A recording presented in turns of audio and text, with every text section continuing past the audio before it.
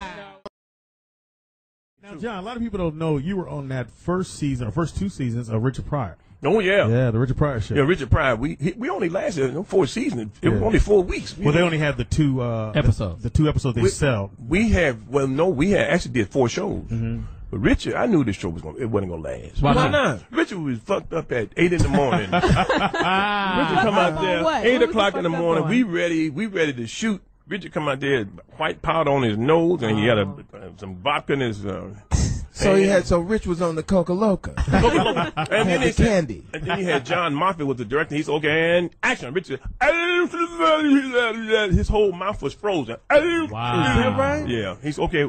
Cut. Let's go back in the dressing room. Take Richard back and get him straight, y'all. So he get his entourage, take him back in the room. They give him some more coke. Well, this is that's straighten him out. This is interesting that Richard has passed away, and you come with this. Nobody knew this ahead of time. But let me ask you why this. not just dig his coffin up and leave it on the 405? Why not let him drop the baton? And Richard used to have I parties. thought he was going to say something nice about Richard. Yeah. Come out coked up and heroin and fuck the whole season of us. Had syphilis. Nigga had syringes hanging out his arms doing live shooting. We thought we were going to be big stars and shit. So Richard Pryor fucked it up. Fucked it all up. We had about, you got 40 people working with you. Robin Williams. Yeah. Robin Williams was an extra. We all extras and stuff. Right. Richard was Mr. Miyagi. I feel your pain. Yeah, Tracy Morgan did that too. Well, Tracy Morgan ain't no Richard Pryor. Yeah, we had a show. Tracy Morgan had a show. He ain't even Rain Pryor. He kept coming drunk. Yeah, he don't even have prior convictions. Wait a minute. Did you say he ain't even Rain Pryor? That's funny. Chris Spencer, Bud Light joking today. 2 for Chris. Bud Light drinkability where availability meets the perfect drink. That's right. So you said Tracy Morgan was doing cocaine? Yeah, he had. Well, no, he was drinking a lot. He was just doing the show, the Tracy Morgan show. And the little boy, remember the little boy, Bobby J? The little ugly he boy? got mad at him and threw him across stage. You know, he was just really mean. Oh, he threw the little ugly boy Yeah, across that was a stage? good gig too, because that was warm up heaven for me, man. Yeah, but that show, I was on that show. I did 18 shows with them. I did that show. Yeah, you were. I was on the outside looking warm in. up. You the I'm warm up. just amazed at how Cocaine is it? just how free you guys give up this information. I ain't finished, goddammit. Keep going. Keep going. Tell it like it is. Welcome to John Witherspoon. I remember I had Scorn. What you know about Eddie? What you know about Eddie?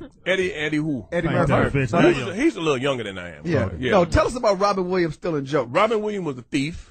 Now did this. God damn. Shit, we getting all Robin Williams, let me tell you something. Robin Williams So he was comes to the G-Thang. Comedy Store, and when he had that show, Mark and Mindy, Right. Yeah. he would go on that show and ad-lib all the time. Everybody else's best material. Wow. So when he came to the Comedy Store Monday, they went and whip his ass. That's why he would have security around there. So who shit was Nano Nano?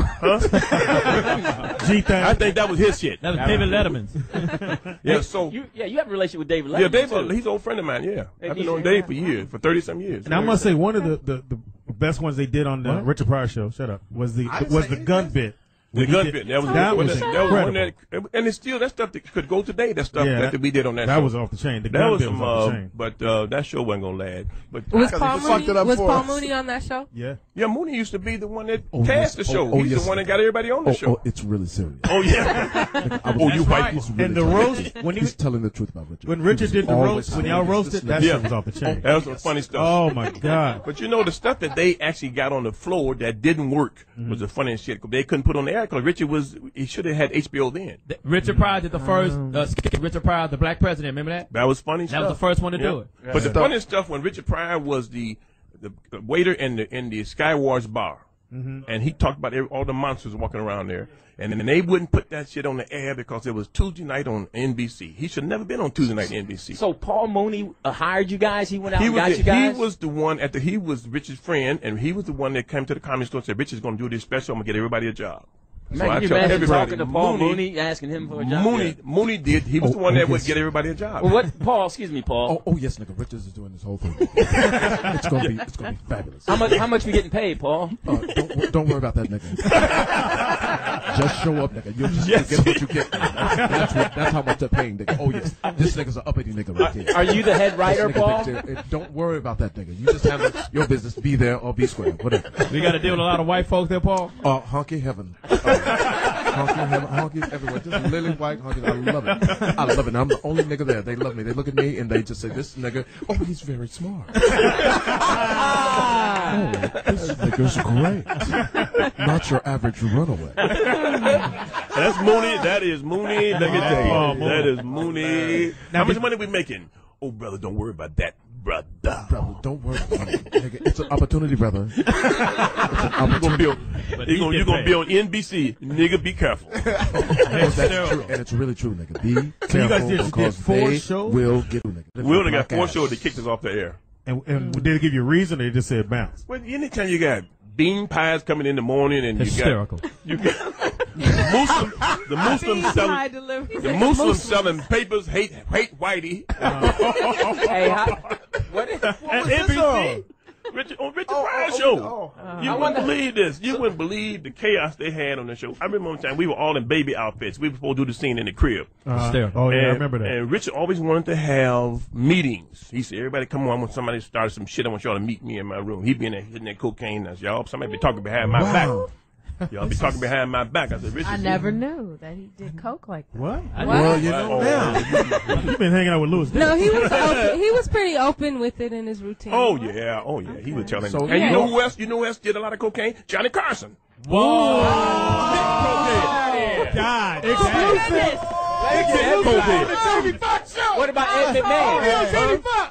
Did you know that earlier today it was so hot, so hot that my crack pipe melted right in my head. Are you serious? Wait a minute. Johnny Carson had an operation. He had a hole in his nose under here. Oh my People are God. not here to defend themselves, Johnny. Are you serious? The spirits are talking to me right now. Listen to them. So Doc Severson and Johnny Carson and Ebby Man, that was off the chain over there then, huh? No, they had all that money. Shit, Johnny Carson, but they didn't white boy. They didn't tell you who tooting the cocaine in the white world. Oh, They won't find out how. And Red Fox was the biggest coke. He would have a bowl of cocaine, and he would be doing like this. Oh, with the whole bowl. Right, just bowl under of his nose. cocaine. Wait, time out. Would royalties. they just snort right in front of anybody? They would be snoring while you got the script person right here and Red be hitting his coke and Samuel Davis and them be smoking weed while he shoot when he was on Fox's show one time as guests. They'd be out there hitting that coke. John, come on, man. Come on. Let me tell you something, man. Book, motherfucker. Did you indulge? I got a book. Did you indulge? John, did you too? Did you indulge? Hell yeah! okay, Sidney You was holding the Poitier. bowl. You was holding the bowl. Hey, John, Sidney Poitier, John. Well, let him finish. Nah. Sydney's too old. I don't know. No, finish Witherspoon's new CD, The Coke Chronicle. The 10 Coke Commandments. One. Now, let me. So you indulged. But you know what I would do? I would get myself a 25-cent pack. Oh, you would trick people. Yeah, I take the 2 girls and They be high and shit on themselves. Look like I got. You was really the diaper dandy. I got the runs. I'll be back. So they're thinking they're getting high, and And like they be getting high. They get high. But I said my shit's so good. Knock the shit out you. My shit is the shit. So let me get this straight right here on Foxhole Series Radio. Exclusive. It's exclusive. Johnny Carson. Ed McMahon. I don't know about Ed McMahon. Okay, Doc Severson. I'm sure Doc probably he looked like he would smoke weed though. He's that type of Johnny Carson. bohemian. These are all heroes. Legends. Heroes of ours. These are legends. Red Fox. Red Fox. Oh, we all know. Everybody knew Red Fox. Robin Williams too, right? Robin Williams was the head of the coke. I heard he was actually with John Belushi the night he died. Yeah, and you know what happened? I had me a little 20. I had some money. I bought myself $100 worth of coke. Yeah. So I'm trying to be Mr. Big Shot at the comedy store. Everybody used to give me some. So I said, Robbie, want to hit? He said, yeah, man. He took my coke and turned around and come back. I had about that much left. I said, what the fuck you do with my coke? You owe me $85. Yeah, and he done tooted up all my coke. I said, look at Peter Pan. I'm going to whip your ass. Oh, shit. Hey, John, Party foul. this is hilarious. This is Foxhole Radio. What's cracking? Other than the crack of your pipe. Other than the crack of your pipe. I said that. We are here with John Witherspoon. He is giving us exclusive with our new sponsor, Coke. Yeah. Without the cola. Oh, what a feeling. 63 cents. 63 cents. John Witherspoon is here outing people about the Coke. I just have to say this. The views on this show Fox nor anybody in Fox. John, give us one surprise. Surprise. You ain't been surprised? And we have nothing to do with it. Who did Name you see somebody take a that we little don't something? know. Yeah. Give us a surprise. Like that hit cocaine? Yeah, a little bit. Well, He surprised me with Carson. Johnny Name some Carson. girls. He Johnny killed Carson. me Johnny with that Carson. one. I kind of feel Johnny that. Carson. Johnny And Carson. tell us about some Hollywood coochie you hit. Hollywood. Shirley Hempton used to love me, but I couldn't get that. Whoa! What's happening? I ain't never been that high. John, Damn. I ain't never got that high. who else dead you want to pick on, John? You know I what? know, exactly. Oh, what a wonderful feeling. What a feeling to be wanted. What a feeling to be. What a feeling to be. Oh, what a wonderful feeling. Think we made it. What a feeling to be wanted.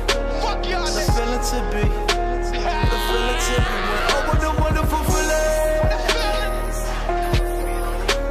I made it out the mud. I made it out the mud.